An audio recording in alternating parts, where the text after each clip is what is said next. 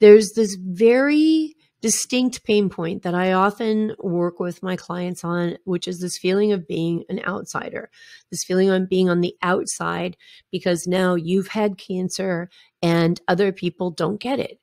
And we don't say they don't get it in terms of they don't understand what it's like to go through chemo. They don't understand what it's like to have a mastectomy, because of course they don't.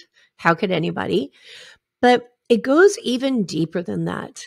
And it goes into this experience of, okay, I've faced death, right?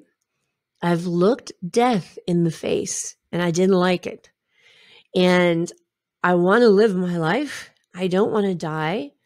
I had this thing growing inside of me that could have taken my life. I have this fear that I have to manage my mind around, that this thing might come back and take my life.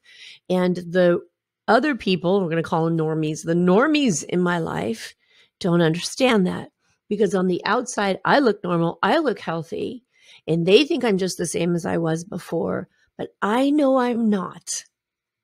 And for that reason, I feel very outcast, very outside of the circle.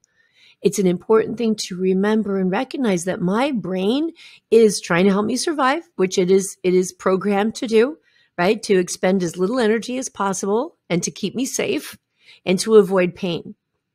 And so my brain is saying, oh, you're not safe. There's somewhere in there, even if you're consciously not aware of those thoughts. You're sick. You're different. You're on the outside. That's not safe.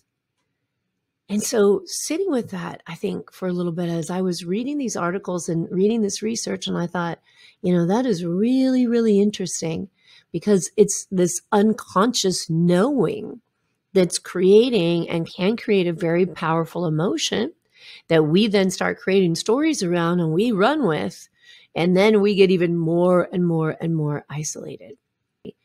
But I can understand, and this is the important part, I can understand what it's like to suffer, right? I can understand what it's like to hurt.